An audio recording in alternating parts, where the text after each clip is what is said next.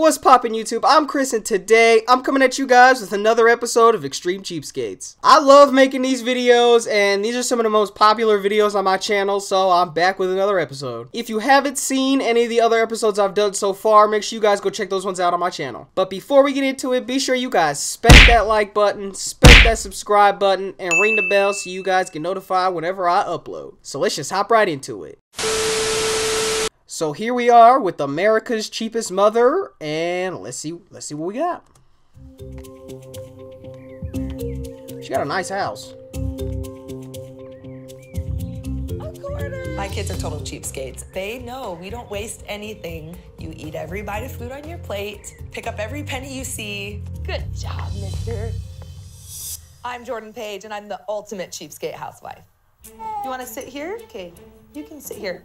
A typical family of 5 can spend up to $3,000 a month on household necessities. Hey guys, you ready to eat some breakfast? But Jordan, a 27-year-old housewife in Utah, spends less than half of that. The juice, we water it down big time. 1 part juice to 5 parts water. You guys want some waffles? Yeah! That's not even juice at that All about point. not wasting anything, and the way to do that is, we call it rationing. I'm gonna give you guys some cereal, okay? We're gonna give you 14, so tell me when to stop. Ready?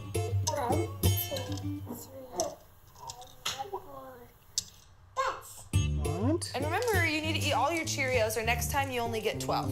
On a scale of 1 to 10 of being a cheapskate, 10 being the highest. Why can't you pour it into the thing? Like, why can't you just eyeball it? Why does it have to be exactly 14 pieces? I guarantee you he's gonna eat all of it anyways. Regardless if you give him 14, 12, 15, 27, he's gonna eat the cereal, so I feel like that's extra.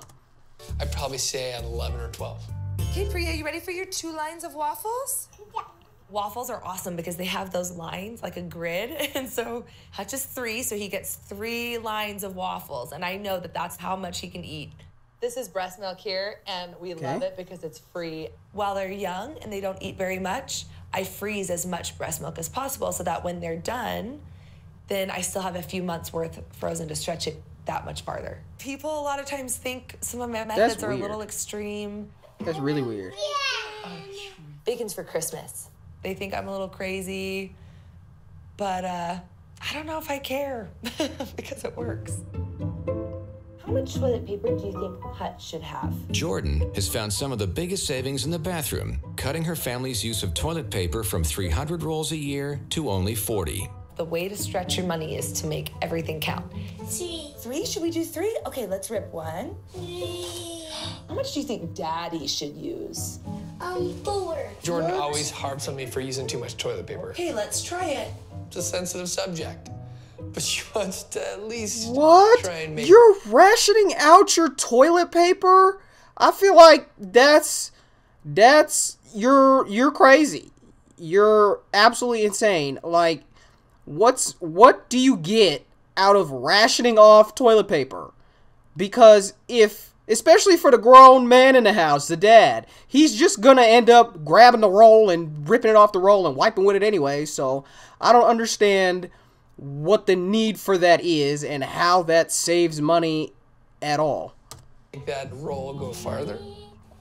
4. Awesome. Okay, now put that under Daddy's. When I met Jordan, she would always find a way to get a deal on something. Shortly after we were married, an opportunity arose for us to build what we thought would be our forever home. Things changed with the economy really fast, and suddenly we couldn't qualify for the loan for the house, but we had already built the house. Losing the house really triggered, in my opinion, her being an extreme cheapskate. Today, the Page family is financially back on track, and their extreme saving measures allowed them to purchase $1 million home. But Jordan didn't spend nearly that much. The original owners bought it for over $1 million, and we got it on short sale for about $450,000. Then we were scrappy and we sold the basement apartment to my parents for half. So we paid $225,000 for this huge house that we love. Okay, now I'm impressed by that. You somehow got $1 million house for $400-something thousand and then sold half of it to your parents, which was genius. So you only paid 200-something thousand for a $1 million house. That I could get behind. I'm okay with that. I accept that. That's good. That's real good. So much. They live a lifestyle that would lead one to believe that they're much more affluent than they are. She has an innate ability to be able to do that, and I've always admired it. Because I'm willing to pretty much do anything to save a buck.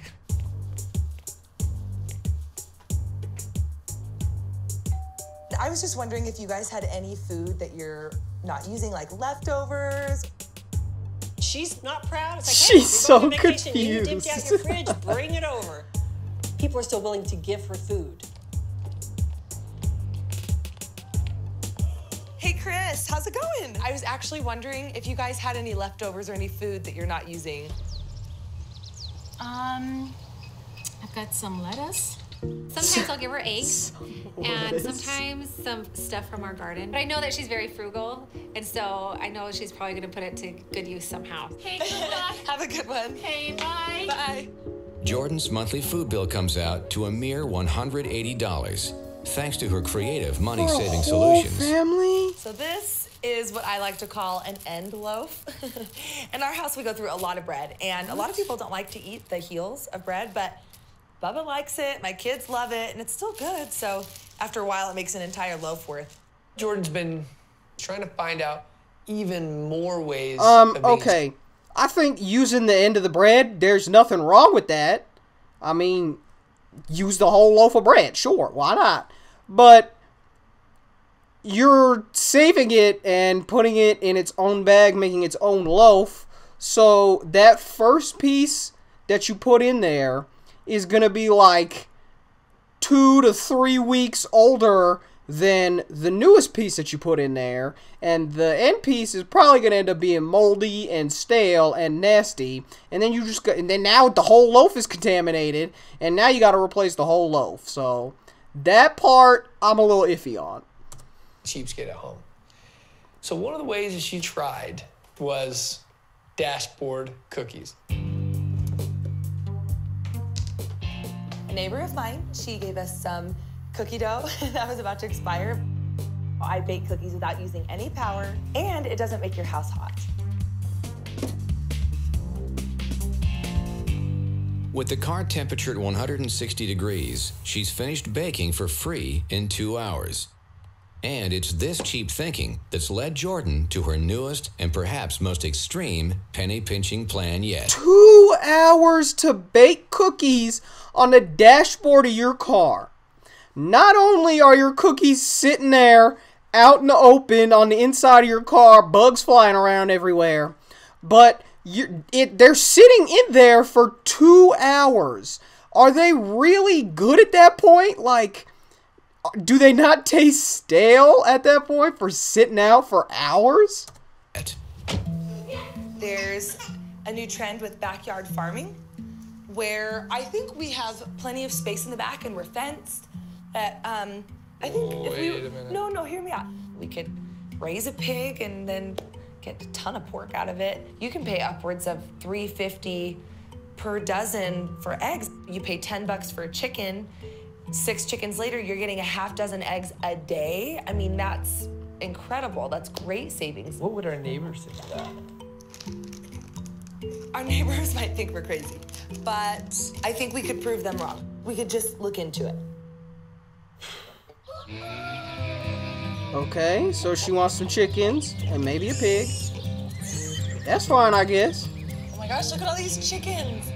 Nothing wrong with Jordan that. spends only 3.5% of the family's income on food, 2/3 less than the national average.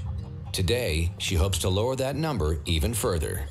We're in the market for some farm animals. What do you want to look at? Well, can we start with chickens? Absolutely. Okay. The research I've done has shown that you can raise your own animals for a fraction of the cost as it would be to buy an organic package of meat or eggs or milk at the grocery store. Yeah, just hold it like this. Hold nice and firm. Nice. Don't let it get away. So how many eggs will each chicken lay? Chicken will lay an egg about every 26 hours. Oh, that's awesome. That's like a half dozen a day. That's a lot of eggs. As soon as the chickens start squawking and making noise, her neighbors are going to be irritated with it. Here are some goats. Hey. Now, I don't see anything wrong with raising chickens for some eggs, because as long as you know what you're doing and you're keeping up with the chickens properly, I mean, they're just pets that provide you some eggs. I don't see anything wrong with that, but he's right. The neighbors are going to get pissed off with chickens walk around clucking and hooting and hollering in the middle of the night and people trying to sleep, so. Especially with the goats, when they poop on her lawn, she's not gonna like that. Have you milked a goat before? That would be a negative. What? We go through a lot of milk. And please tell me they're not goat about to is milk a gonna goat. Give us $12 worth of milk a day. That's awesome. We actually can't have a pig where we live, but could we buy one and then just have it raised here? And then Sure. we'll collect when it's big and fat? Yes. Ready for bacon? Yeah. So this baby would cost $80. Then you would have to pay $30 a month in feed. At least the baby pig's gonna stay here, so we don't have to take care of it. In See, 6 months. that's a good alternative. Buy the pig and keep it at the farm where you bought it from and let the farmer raise it. Because the farmer knows what he's doing, the farmer's going to take care of it, and it's not going to bother any neighbors. I think that's the way that they should go. The Pages will be able to have bacon every day for a year at hundreds of dollars below store prices. And honestly, that amount of bacon, you know, that might actually be worth it, but we'll see how it goes.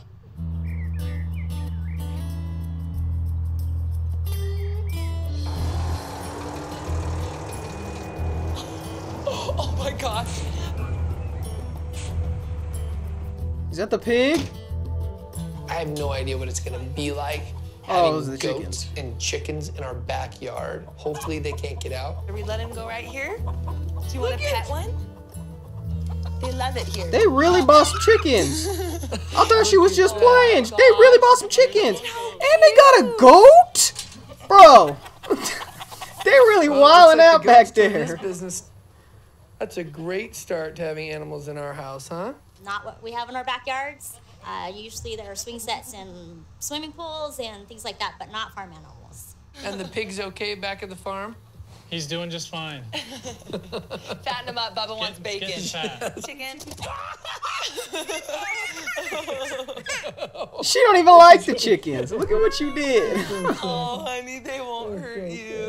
After the costs of feed, shelter, and vet bills, Jordan will reach her savings goal in 2 months. The chickens, they would be laying half a dozen eggs a day. The goats, saving $12 a day on a gallon of milk would be pretty awesome. Are we cut out to be backyard farmers? I don't know. But, I mean, it's goat's milk, though. It's not the same thing as cow milk. You know what I'm saying? Like, pouring goat milk in your Fruit Loops isn't going to be the same experience as pouring regular 2% cow milk in your cereal. So, look, his face describes how I feel. Like, I'm very confused at some of the choices she decided to make. The numbers add up, and there's something to be said for saving that much money. All right. Now that video, it wasn't too bad, but she's just really extra. I think counting exactly how many pieces of cereal that your son's gonna eat, I think that's extra. Cutting waffles, giving him exactly 3 lines of waffles. If I was that kid, I would be mad. I would be very angry if my mom doesn't give me an entire waffle. Like, you give me 3/4 of a waffle, why can't you just give me that last row? So that made me kind of angry. Having her son pick up pennies on the ground, that's fine. Everybody picks up change off the ground when they see it every now and then. That's not a big deal. The farm animals, I can understand. I don't think there's a problem with raising farm animals in your backyard. It's just the issue of knowing what you're doing and being able to keep the neighbors from rioting and forming an angry mob at your front door. But other than that, I mean, she wasn't that extreme, but she could pull back a little bit, I guess. But that's going to be it for the video. Thank you guys so much for watching. Let me know what you guys thought of this video down in the comments below. I'm interested to hear what you guys think. Don't forget to spank the like and subscribe button, ring the bell, and I'll see you guys in the next one. Peace.